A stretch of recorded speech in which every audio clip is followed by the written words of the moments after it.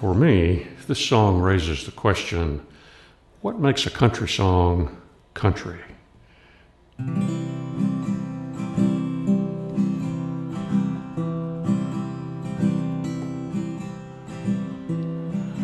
The lights in the harbor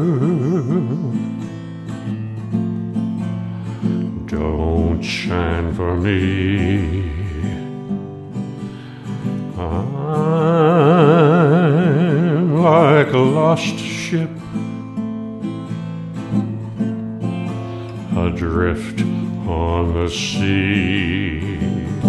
Sea heartbreak, lost love and loneliness, memories of your caress, so divine. How I wish you were mine again, my dear. I'm on a sea of tears, sea heartbreak.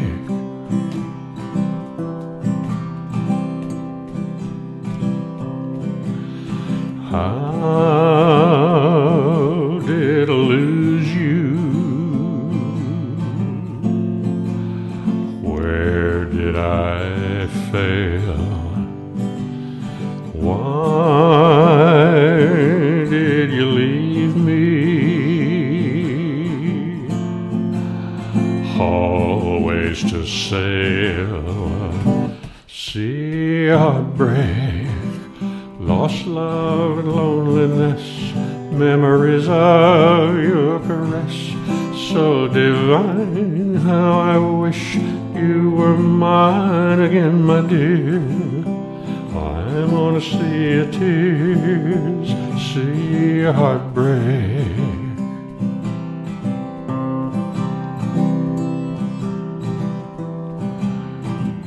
Oh, what I'd give to sail back to shore, back to your arms once more. Come to my rescue. Come here to me. Take me and keep me away from the sea. Sea heartbreak, lost love and loneliness, memories of your caress, so divine. How I wish you were mine again, my dear. I'm on a sea of tears, sea heartbreak. Sea heartbreak. Sea heartbreak. Sea heartbreak.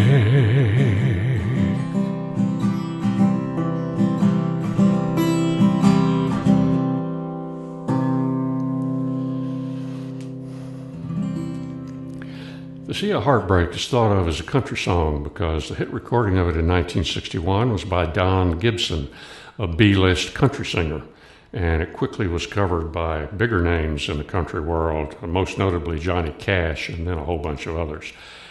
Don Gibson also was a very successful Nashville songwriter, so most folks assumed that he wrote the song.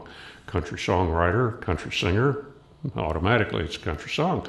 But the song was not written by Gibson. No, it was written by Hal David and Paul Hampton.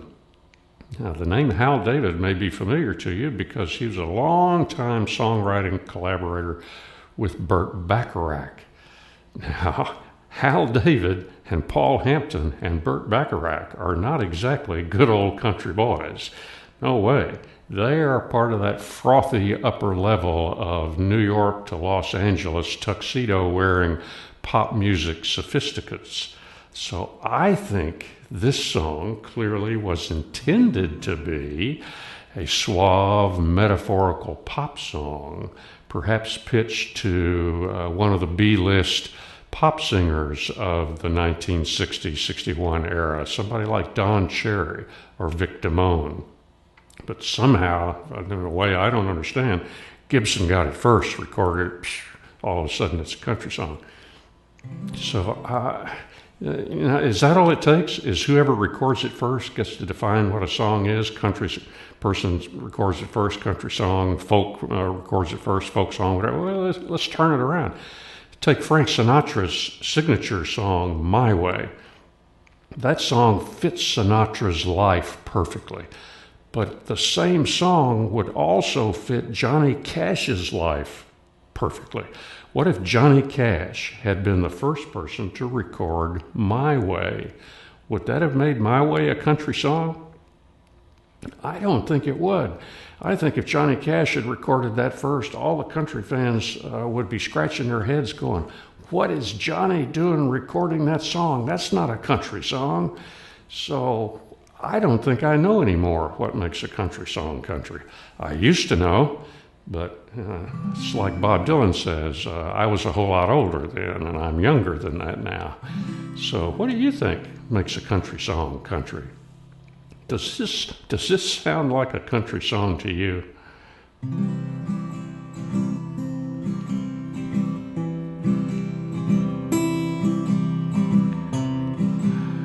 Come to my rescue. Come here to me.